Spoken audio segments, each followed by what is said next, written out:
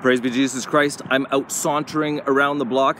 Check out where the word saunter comes from. This is from Lost on Purpose by Patrick Taylor. He walked through the Rockies.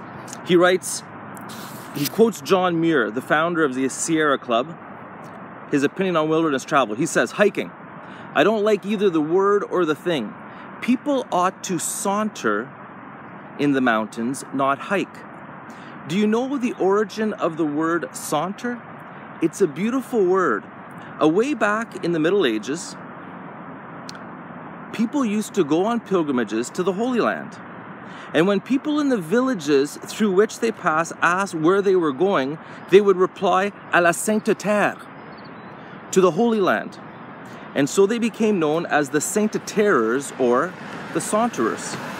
Now these mountains are our Holy Land, and we ought to saunter through them reverently, not hike through them.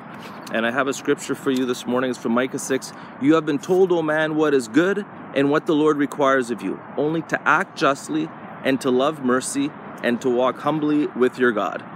Viva Christore.